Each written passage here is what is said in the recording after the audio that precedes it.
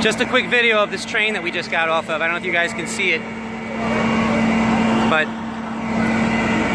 we were just in a train that derailed on the way from Manhattan to Mineola at Marylawn Avenue. Our whole car turned practically over. This was the scariest thing that we've ever been involved in. And by the way, here, if you can see the crushed car right there, that's the one that we were in. Really scary. Good to be alive. Right now, breaking news on the Long Island Railroad. Trouble on the tracks. A packed train derails, injuring more than a dozen people and leaving behind a trail of destruction. Good evening. Thanks so much for joining us. I'm Jessica Moore. The frantic scene unfolded just after 9 o'clock near the new Hyde Park station, and investigators are still on site right now. CBS 2's Allie Bauman is live for us with more. Allie?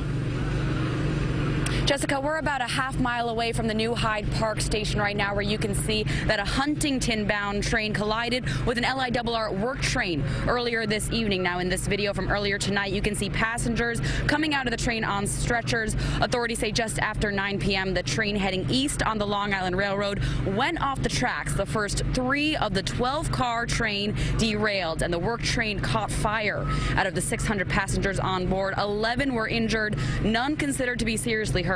We spoke with one passenger earlier this evening who recounted his trip. I know of injuries in these first 2 cars.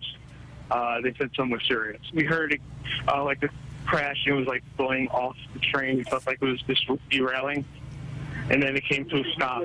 I'm praying to the other people who were in front of the car, who I heard were pretty bad.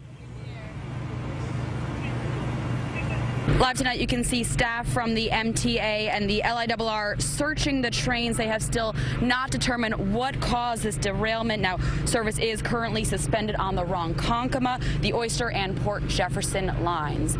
We're live in New Hyde Park. Allie Bauman, CBS 2 News.